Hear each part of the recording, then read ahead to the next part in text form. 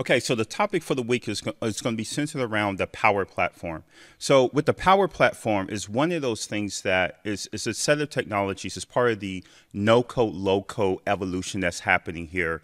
But I just really wanted to make sure that everyone is understanding exactly what's taking place here.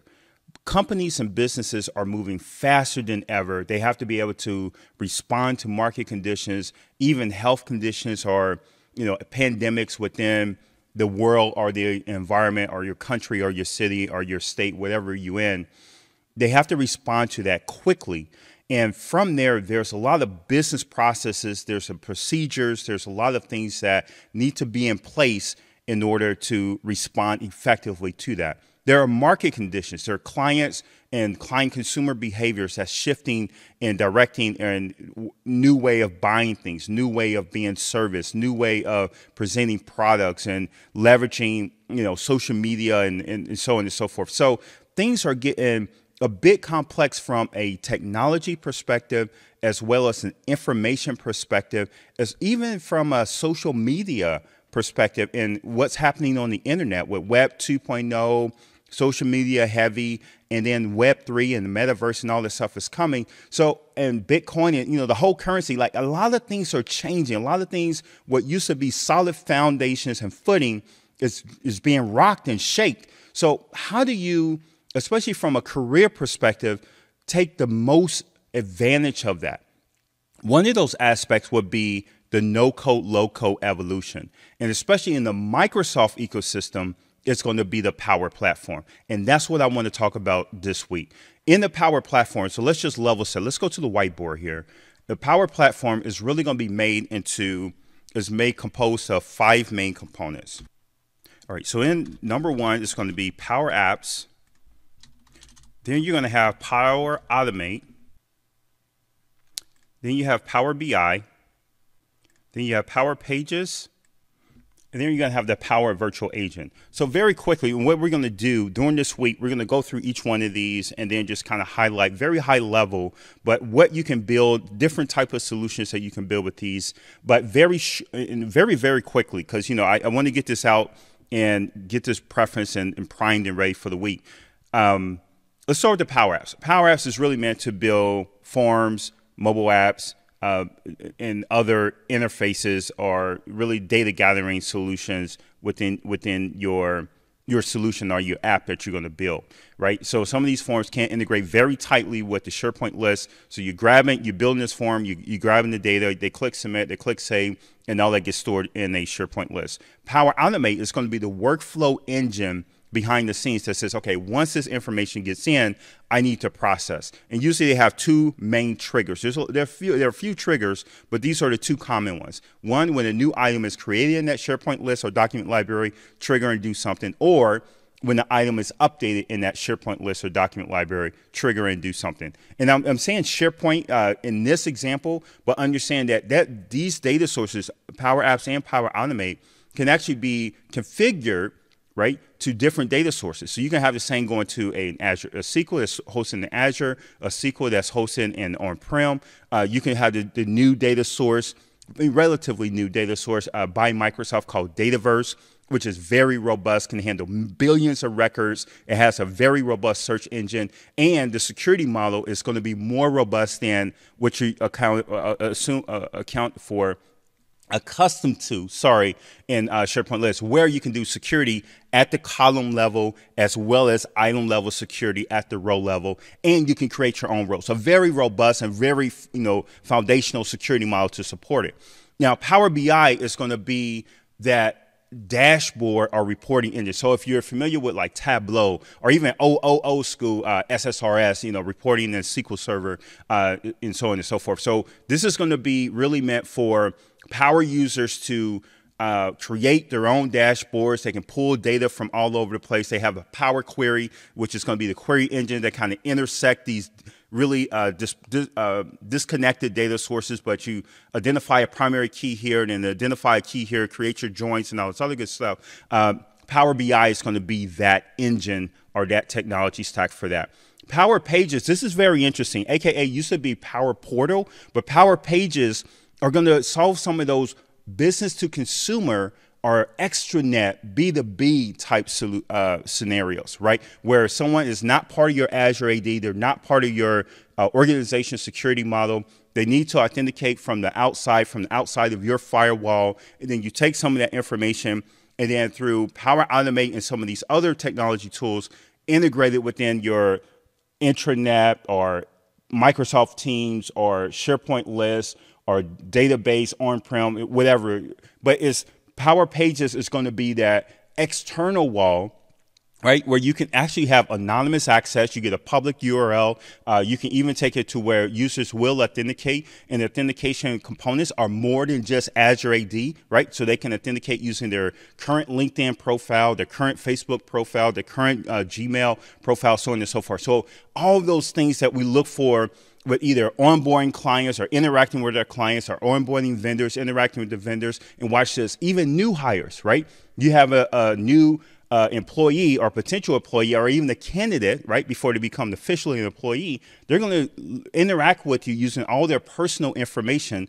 And once they come on board, now you can flip a switch, provision their Azure AD and so on and so forth. But all that activity before their first day at work, the interviewing process, the prospecting, the so on, they sign the offer letter, like that gray area, right? Like, okay, they sign, but they don't have an account yet, but we still need to give them all this information before that. The Power Pages is going to allow you to create those type of solutions. And lastly, the Power Virtual Agent. Now, this is the one, me personally, I'm not that familiar with, but it's more of a chatbot technology, right? So, imagine, we've seen it all. You go to the website, there's a little chat button in the bottom, say talk to a customer service or speak to an agent, and you start to type, and the response is sub-second instant because you're interacting with a bot.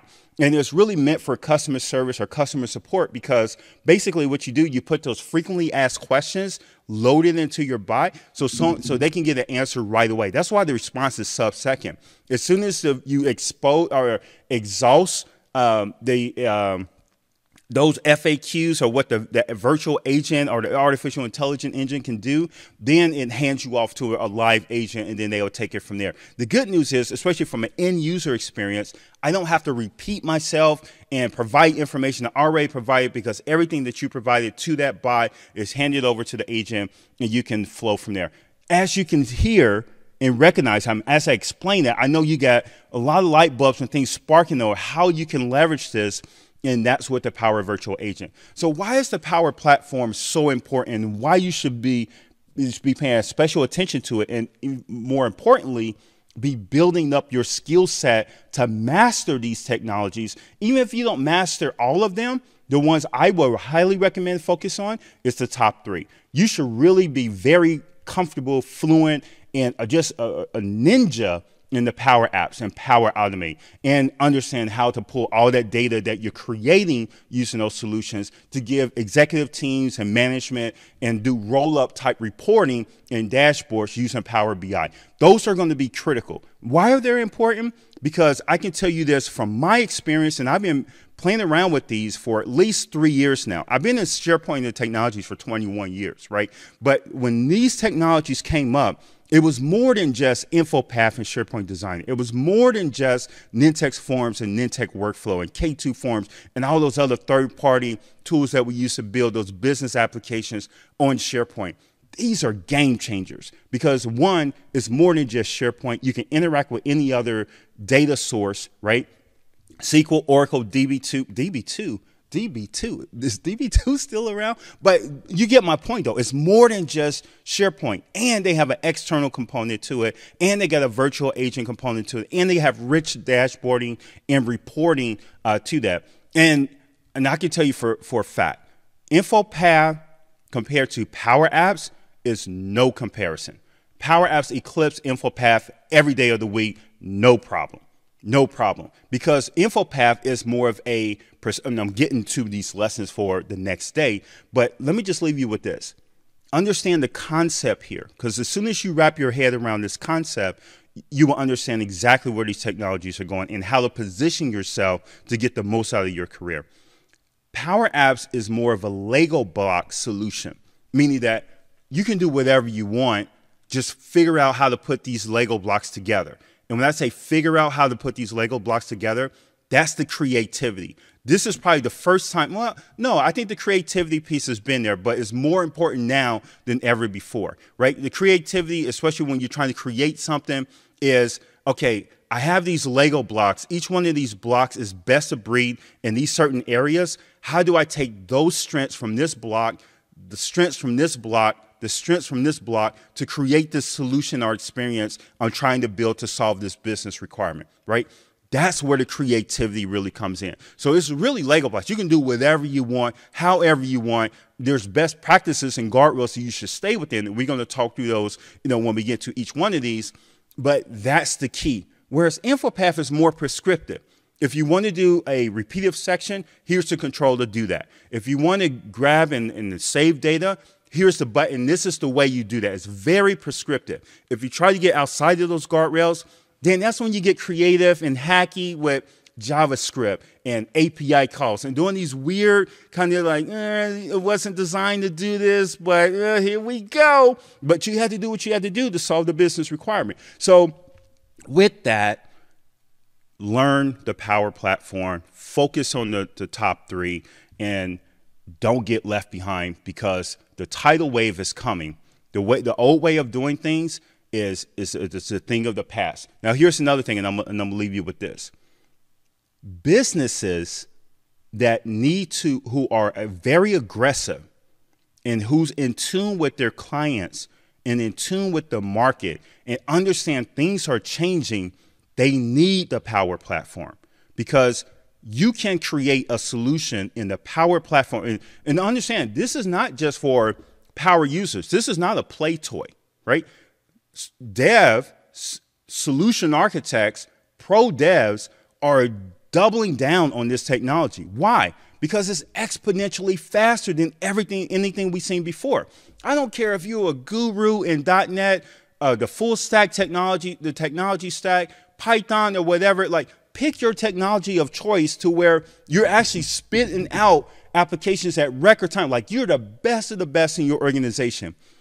I promise you, I can pair you up against someone who's very comfortable with these, not even the best, just very comfortable, and they will code you under the table, right? Because a lot of these technologies is drag and drop. They're not kits, right? You're not going to get a kit that says, here's a help desk form, or here's a CRM system, or here's a da-da-da-da. But once you understand the Lego blocks and know how to put these together, you can move exponentially faster than any of your pro dev counterparts. And that's why it's a game changer. And it's going to be engineers in this space, that companies who are looking to pivot, market, new way of working, being very aggressive in their industry, in their space, trying to blow their competitors out of the water. This enables them to move fast, and not move fast and sloppy, but move fast and efficient, and still hit your regulatory guidelines, processes, procedures, and so on and so forth. But what does that look like in an organization? To find that out, you need to check me out in the next video. I'll see you tomorrow.